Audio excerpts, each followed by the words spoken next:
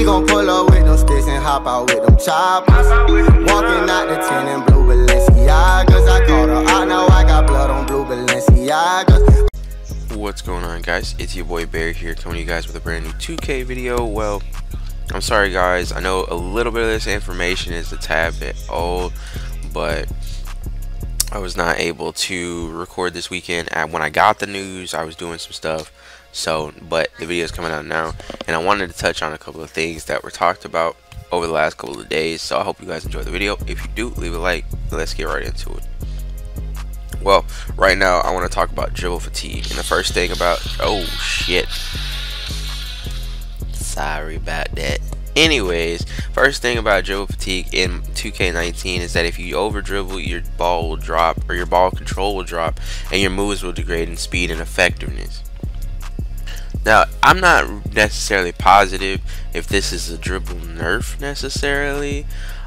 There was already, like, you know, if you did the behind the bag too many times and you didn't have a high enough rating, you know, you tire out. But, like, I don't know. I definitely feel like dribble spammers aren't going to be as effective. So you really got to do what you got to do and then move on.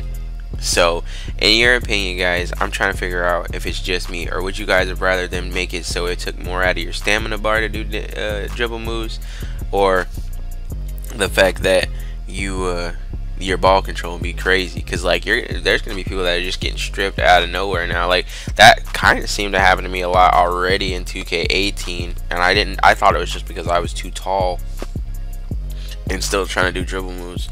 But yeah, I don't know.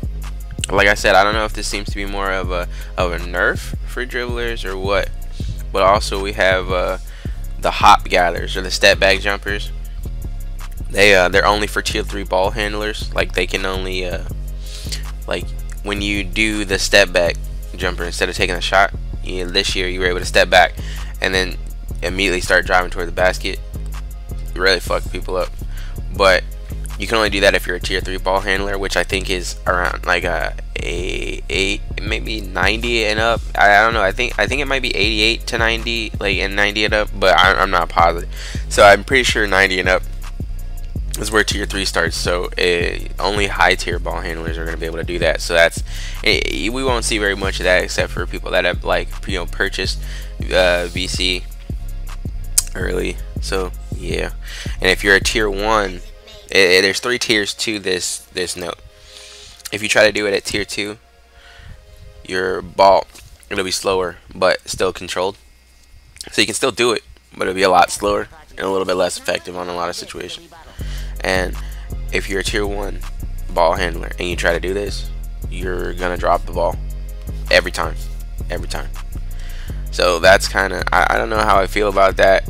I really feel like they're trying to make it so dribbling makes more sense, and I think that's cool, but at the same time, I don't know how the 2K community is going to handle it. So definitely give me your thoughts on that as well in the comment section below. And we have one more thing to talk about, guys. The poll hasn't ended yet, but the poll goes from what should have more influence, whether you make or miss shots, open versus contested, or good versus bad timing. So here's my thing. Right now, the poll on Twitter is at 56% towards how open you are in shot quality. And my thing is that's how it should have been from the start. Like, I realize it's a video game, but shot timing should never have been how you made your shots. Like, being how open you are, like, there's no reason that if you have a reasonable three-pointer, I'd say reasonable, it's like a 75 and up, there's no reason for you to take an open shot, 3-point, mid-range, whatever, and miss it. And I don't know if these count towards, because it says open, make or miss shots, so I'm not sure if this has to do with layups too. But anything that you're open with, it shouldn't matter your shot time. Now, when it says shot quality, I'm not sure if that means, like, you know, because sometimes a bad shot, you can still make that with good shot time. It's you know, the contested, that super heavily contested green beans that are rare, but they come along every now and then. Like, you can still hit those, but I'm not sure if you know, I don't know. I don't think that should ever have been a thing where shot timing was what was the end all be all. And I think that with this big change, it could be one of those big changes that really make 2K more fun, like in general.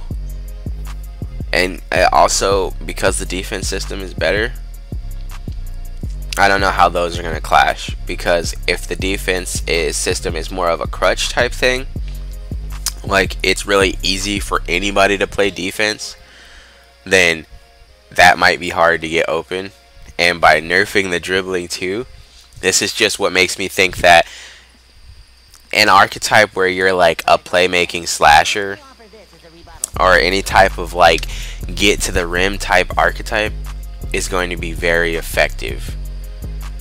So that's just my thoughts on the situation. Like I said, guys, I hope you guys enjoyed the video, and if you guys have anything to say about any of the topics that we talked about today, make sure you guys put it in the comment section below so we can have a start conversation going. I'll see you guys next time. Peace.